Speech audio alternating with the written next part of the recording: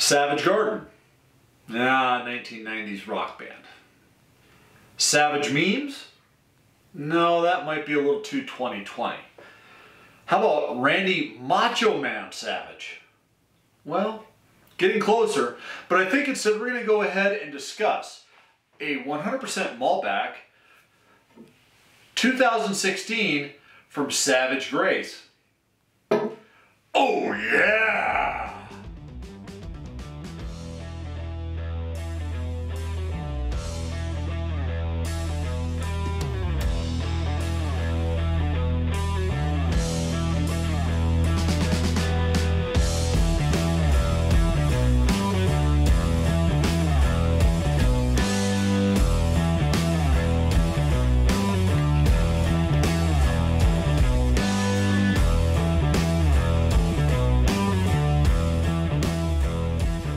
Alright, I gotta apologize for the Randy Macho Man Savage. Oh yeah. Sorry, that's just me being goofy. Anyways, we're gonna go ahead and jump right into the 2016 Savage Grace Malbec. These guys are based out of, well, they've got two tasting rooms, but they're supposed to be based out of White Salmon, Washington, but their tasting room is across the river in Hood River, Oregon. They also have a Woodinville wine tasting room as well. But I did purchase this at a local wine shop here on the Eden Plateau called Plateau Wines and Beer. If you are in Pierce County or Southern King County, please go ahead and stop by. Plateau Wines is a great store. Enjoyed my time while I was there. That being said, let's go ahead and jump right in. Now, according to Savage Grace, now this is a 2016. Savage Grace does have the new 2018 listed on their website. Now, this is a 100% whole cluster Malbec. I probably should have put my glasses on here. The glasses kind of glare under the lights, so I kind of take them off, but reading glasses is part of getting older. This wine is made from Malbec grapes and reminiscent of a lighter style made in the Loire Valley where the grapes are called CoT. It was fermented using whole clusters and native yeast and then aged for 2 years in neutral French oak barrels.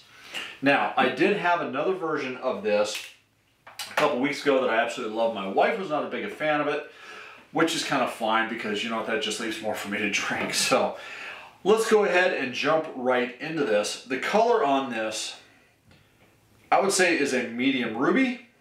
Now, I will say I did pour this about 15 minutes ago. Because this is a 2016, I figured since I didn't want to decant it, allowing it to a little bit of oxygen in the glass probably was a smart thing to do.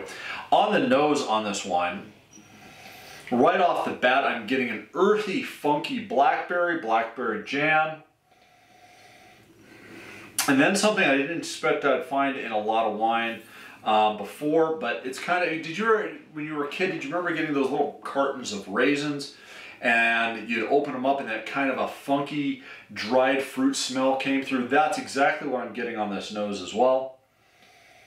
There is a hint, just a slight hint of star anise or licorice.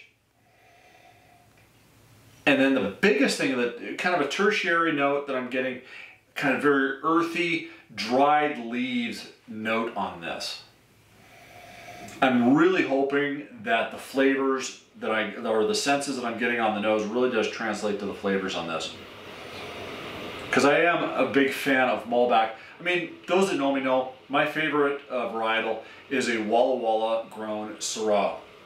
But Malbec in the last couple of years has really started to catch on here in the state of Washington in particular. So let's go ahead and jump right in. Now, I don't remember what I paid for this particular bottle, but I do know that the 2018 CoT Deneen, and the Deneen is the vineyard from where it is picked out of the Rattlesnake Hills.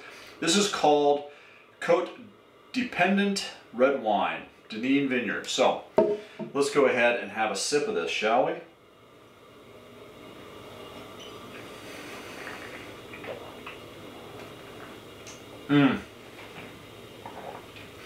Right off the bat,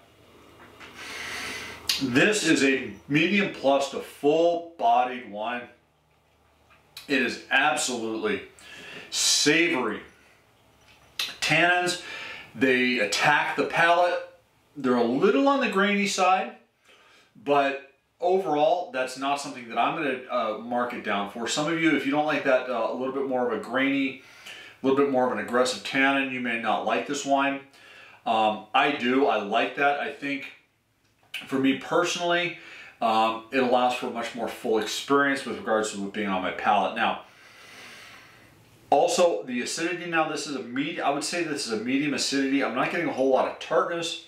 There is a little bit of that dried fruit tartness that you get. Alcohol on this, I believe it sits at 12.5%. Sweetness, this sits anywhere between off dry and dry. On the fruit notes, now Malbec is notorious for not having a very long finish. This finish here probably tends more towards the medium side, but on the finish, on the palate, I am getting a lot of that blackberry jam note. The star anise comes through a little bit more on the palate than it did on the nose. The raisins, not so much there.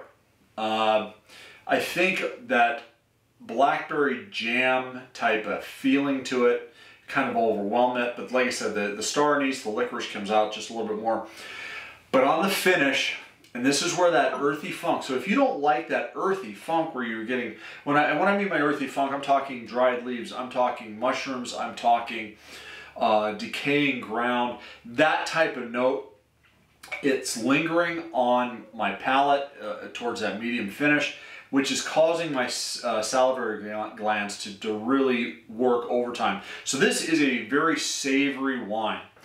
But if you don't like that type of note, and this is one thing that I know my wife doesn't like about it, is that earthy funkiness to a lot of wines.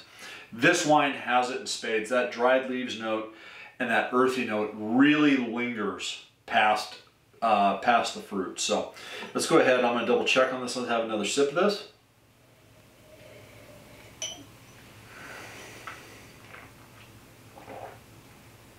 Yeah. That star anise, the blueberry, there's a little bit more of a raisin note that I got. And it kind of attached itself to the tannins a little bit.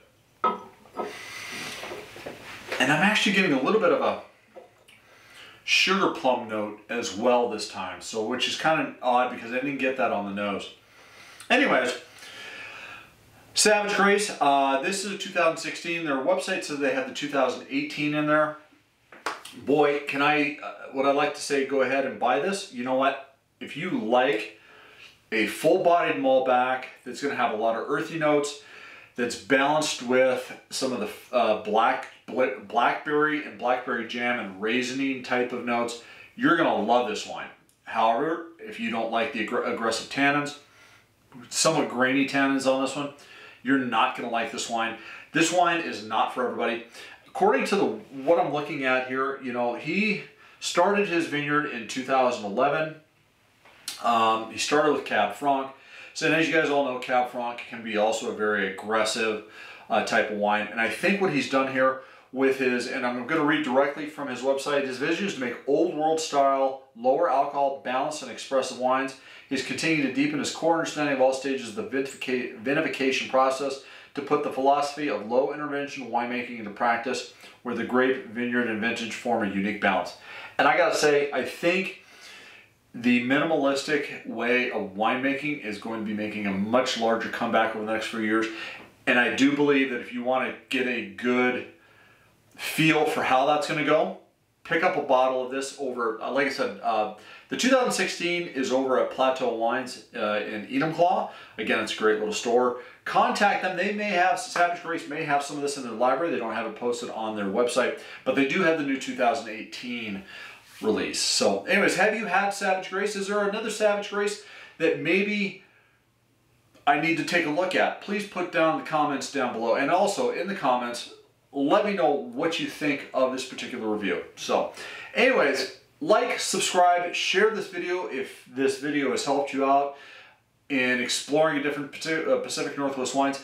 I will say, and I'm going to go ahead and put this now towards the end of the video because, let's be honest, very few people watch this video, but I am thinking about putting a stop to the channel temporarily. I love Pacific Northwest wines, but it does take a lot of time for me to come up with a bottle, you know, do the tastings on it, edit the video, and for the amount of effort that I put into it, I don't know if I need to make some changes. So for those of you that are subscribed that do like this channel and you like what you're seeing, please also put down a comment down below what you'd like me to do differently, if anything. So that would help me either change the channel or grow it in a different particular way. So anyways, folks, as always, life is too short for bad wine. This is a pretty good wine. I really did enjoy this. And like I said, my wife's not going to enjoy it as much. That just leaves more for me. Anyways, life is too short for bad wine, folks. Cheers. Have a great Sunday.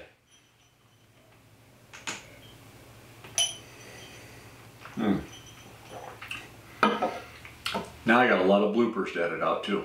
Savage Garden. No. Savage Memes? Nah, it's too 2020.